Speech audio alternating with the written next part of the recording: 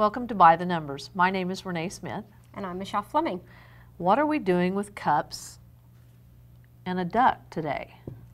Well, this is a great game. Okay. And like I said, kids love to play it, and it's something very quick and easy. Doesn't take very much, does it? No, it doesn't take much at all. And we're going to talk about cardinal numbers and ordinal numbers. Okay, cardinal and ordinal. Okay. Oh boy, big words. Got to show them up here. Isn't that amazing in math how we use all these big words in math? We have a lot of vocabulary in math that some of it's fairly common and some of it is not everyday usage, but they're probably things we really do know as adults, and it's good for kids to know as well. So you're going to do ordinal first? We're going to talk about ordinal first. I'm going to go ahead and put both of them up here, okay, and then we'll talk about them. Okay. Okay. Ordinal numbers and cardinal numbers. Cardinal numbers. Okay. Okay. You Right. also have to be able to spell. Okay, well, I'm glad you're doing the writing. Okay. So right now we have ordinal numbers showing because they show the order something comes in or the place something is in, like first place or second place or third place. So they show order. Are you first in line, or are you fourth in line, or are you, okay? That's usually when we use it. But we could also practice our skills of the counting numbers or the cardinal numbers if we turned the cups around and had the 1, 2, 3, 4, 5, 6, 7, 8, 9, 10 on those. So we can have first through 10th place and work on ordinal, or we can have 1 through 10 and work on the cardinal. Well, in this game, we're going to use the ordinal numbers. Okay. Okay. And we use these styrofoam cups, but you could use those little Dixie cups if you used a different kind of object to hide. Right. And you can hide anything. Right. Pennies, buttons, beans. Lego brick. Absolutely. I mean, any little toy. Any little toy. Anything that, so when you put it under, it's going to fit underneath. So and be hidden. And be hidden. Okay, so do I get to hide it first? Okay. So Renee is going to hide the duck, and I'm going to close my eyes. And not cheat. Turn around. I don't trust you. Okay. I'm going to close my eyes, and look, they're closed. Okay. I'm not cheating. Okay. And after she hides it, and she's really trying to trick me by you know, picking up several of them. Okay. Can I open them? You may. Okay. I'm going to make a guess. Okay. And Renee's going to tell me if it's, you can either use greater than that or less than that. But I'm going to take a guess. Okay. You tell me where you think it is. I think the duck is under the 7th cup. You think it's under the 7th cup? Yes. Well, I can tell you it's not under the 7th cup, but it's on a cup that is higher in value or in place than in 7.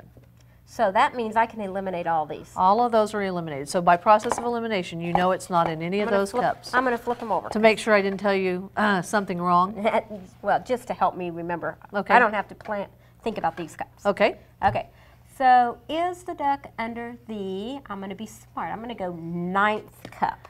Okay, because by doing that, if I tell you greater than, you know exactly which one it is, and if I tell you less than, you'll know exactly which one it is, or you've gotten it right. Right. Well, guess what?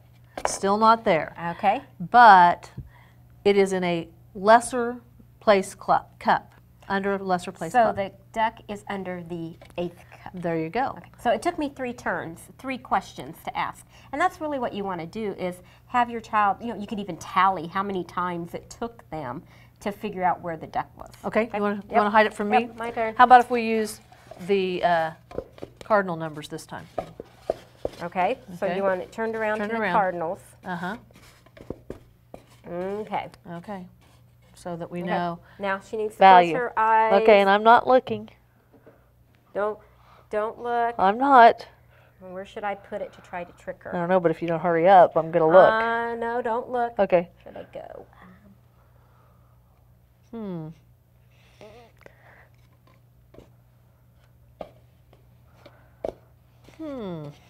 She's doing my trick, isn't she?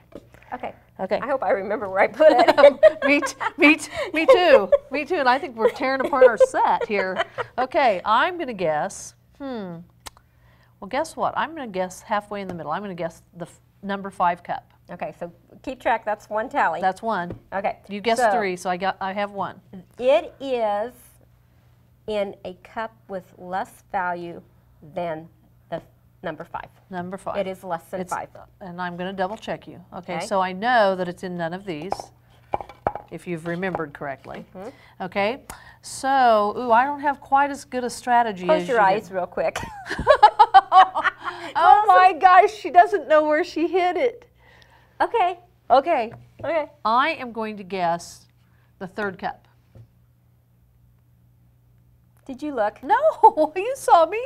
I was on tape. Yay, Oh, 2. It took you only 2 times to get But it. it was kind of luck, because at that point I was just going for strategic, like you kind of did. So somewhere in the middle, so that if you said greater than, I only had 1 choice, and if it's less, I had 2. Okay.